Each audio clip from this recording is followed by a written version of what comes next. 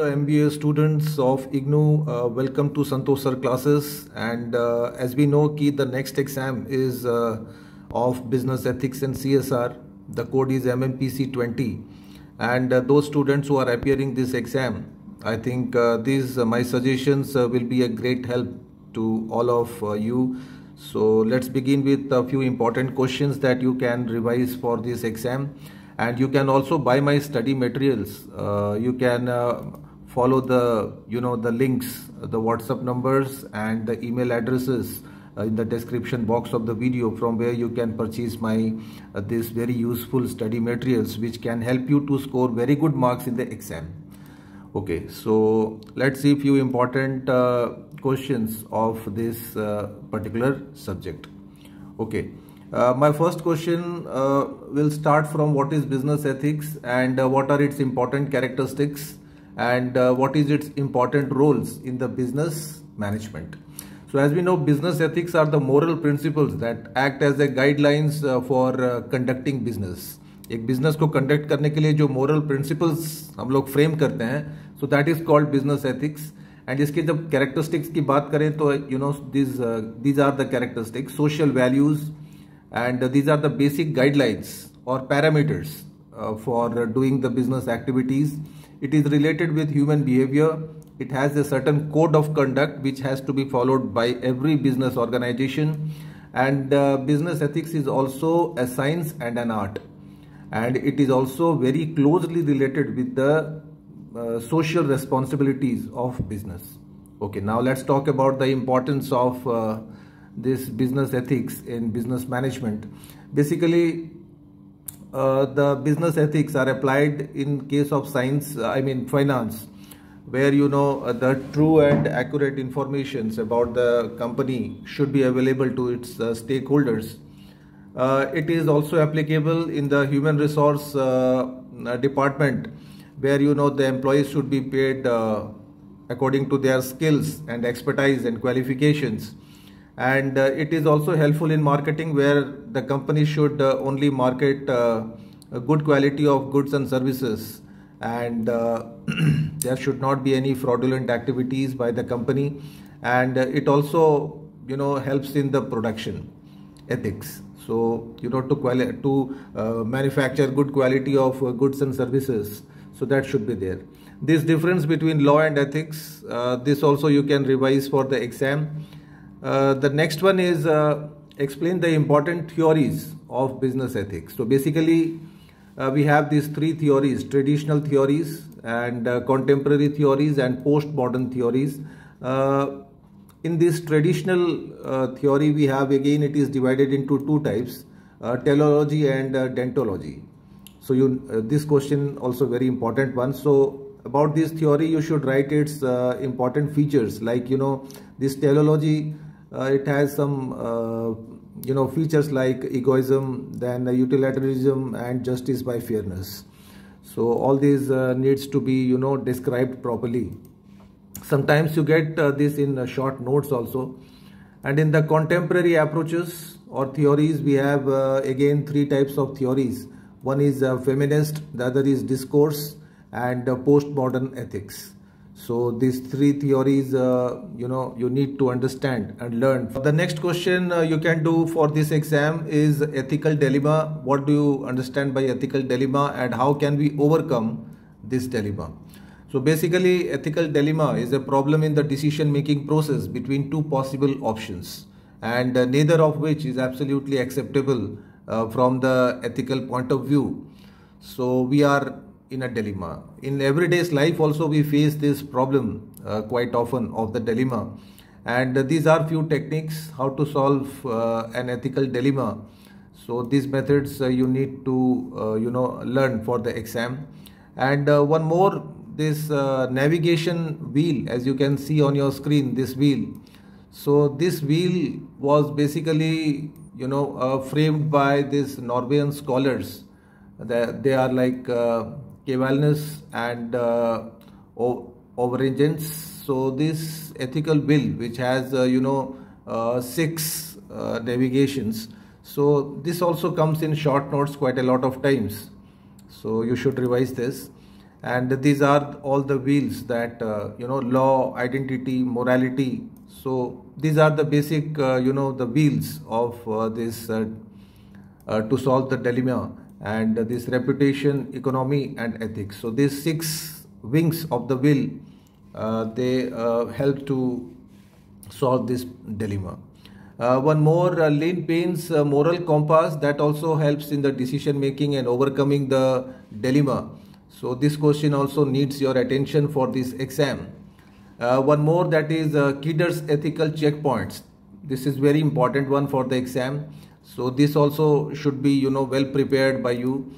The next question is what are the general factors that influence business ethics? So basically these 7 factors you can mention in your answer, like personal code of ethics, then we have legislation, leadership quality, government rules and regulations, ethical code of the company, social pressures, and ethical climate industry. So these factors affect the business ethical process of a business enterprise. The next question is what are the various internal and external factors that influence business ethics? Among the internal factors, you can write about the employees, the money and the resources available in the company, and the company's culture. And in the external factors, you can write about the economic conditions, the customers and the suppliers, the government policies. So these are external factors which affect the business ethics. The next question is what is CSR, corporate social responsibility, why it is important, and what are the different types of CSR that we can see. Basically CSR is a social responsibility of the business, and as you can see on your screen its importance. Basically it improves the customers' perception, that customers, they feel that yes, the company is doing for them. It attracts and retains the employees and also the customers, and it also increases the appeal to investors. That means investors will be willing to invest more and more funds in the company. And when we talk about the different types of CSR, these 4 types should be remembered by you. One is regarding the environment, the other is regarding the philanthropy and ethical labor practice and volunteering. So these are the 4 different types of CSR which are generally considered in case of company.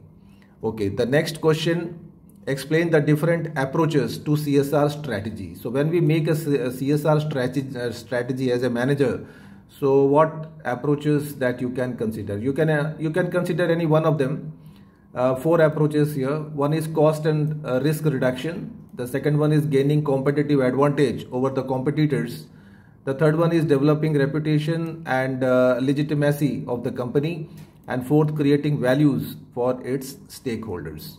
So these 4 things you need to pay attention when you frame a CSR strategy.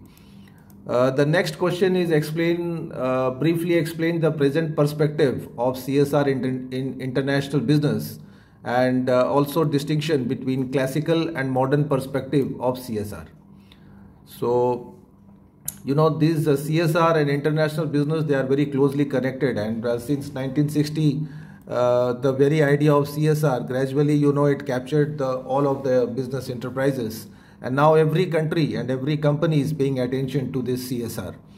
So and while doing the international business, we also consider this practice of CSR. Now when we talk about the perspective of CSR, these 2 are important, classical and modern. So both the perspectives, like classical was to maximize profit, whereas the modern perspective is responsibilities towards the society. Okay, let's move on to next question. How CSR has helped to achieve the Sustainable Development Goals, that is SDG. And these are the different goals of the CSR which are there in your screen. So this was developed by the UN in the year 2015, and now most of the countries, around 193 countries have agreed to work on it. And now this 17 SDG practices which are which are proposed by the UN, all these 17, no poverty, zero hunger, good health and well-being, quality education, gender equality, clean water and sanitation, so like that. So there are as many as 17 such SDG practices which should be employed by an organization. The next one is write the contribution of India towards achieving SDG through CSR, and also highlight the important issues. So basically these SDG and CSR, they are closely linked with one another, and the government of India always tried to impose, to give more importance to this, but sometimes there are some conflicts. The business enterprises in India, they do not follow properly these SDG practices, so that result in the conflict. Okay. The next one is the different perspective of business ethics. And among the perspectives, as you can see, these three: one is personal and business ethics, moral and non-moral standards, and business ethics and professional codes. So these three needs to be explained properly for the exam. The next important question that you should revise is what is CSR, and explain the various types of this CSR in the business. As we know about this, like what is CSR? It is the corporate social responsibility of a business enterprise towards the society, and these are the different types of CSR which are in practice. So this is the CSR towards the environment, towards the consumer safety, towards the product, toward the workplace where the the employees work. So these practices should be employed. Okay, the next question is explain the different phases of the development of CSR in India. So basically in India, that phase one, that was from 1850 to 1940. So where this basically charity and philanthropy work was in practice. And the second phase started from 1940 to 1960. So where social development was given more importance. The third phase was a mixed economy, which starts from 1960 to 1980. And in the fourth and last phase, it was the interface between philanthropic and business approaches. So this needs to be properly expanded. Okay, the next question is what are the different models of social responsibility operating in India? So these four models are here. One is ethical model, the second one is statist model, the third the liberal model, and fourthly stakeholders model. So these are the different models of social responsibility which are operating in India, and all these models you can get this is the exam important one. Okay. The next question, discuss the national voluntary guidelines on social, environmental, economic responsibilities of business in India, and also highlight the important provisions. So basically you have to learn about these provisions of CSR according to Companies Act 2013, and these are few CSR practices that should be done by the company. And you can also highlight the current trends and practices of CSR in India. Okay, let's move on to the next question. How these CSR provisions which are there in Schedule 7 of the Companies Act, so what are these important provisions? So basically all these which are related with the SDR and eradicating hunger, poverty, all this, then promoting education, social education like that, then promoting gender equality. So these are all related with the SDR framework of the UN. So if you can learn that, you can also write this. Write a short note on the duties and responsibilities of the CSR committee and the board. This question also you can get it in the exam. You can get a short note on social audit. This is also very important one. The next one that you should revise is what is the rationale behind CSR reporting and what are the different steps involved in CSR reporting. You can also get the different types of the techniques of this reporting. So here, like, these are all the important definition concept of reporting. And when we talk about the different processes, so all these processes are there, 4 processes. You must know the object of the report. You should have adequate resources. Then target groups, like you need to identify the stakeholders to whom you will share your reports, and you should have also a method definition. Then some techniques and tools are there for reporting, like frameworks, standards, ratings. So these are basic tools which are used in reporting. This question you can get it on the short note, that is BRR, stands for Business Responsibility Reporting. And basically this is a framework according to the National Voluntary Guidelines on the Social, Environmental and Economic Responsibility of India. And this report is divided into two parts. So part A consists of all basic information, and part B consists of all the important principles that should be followed in CSR. The next is the nature and scope of CSR audit and its different procedure and how you will appoint the CSR auditors. So you should revise this question also.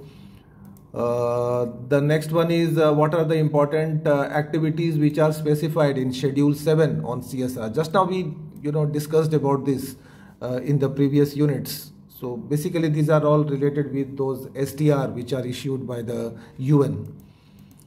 And the next one is sustainable development. Good topic, very current topic, and how we can achieve the sustainable development. So this question you must revise for the exam. You can also learn a short note on TBL, that is triple bottom line approach, and one more, that is hierarchical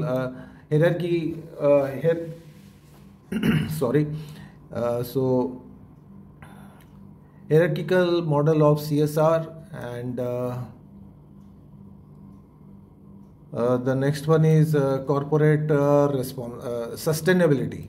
So these few questions you can revise for the exam, and I hope, like, if you can go through these questions, you won't have any problems in scoring good marks in the exam. Thank you very much.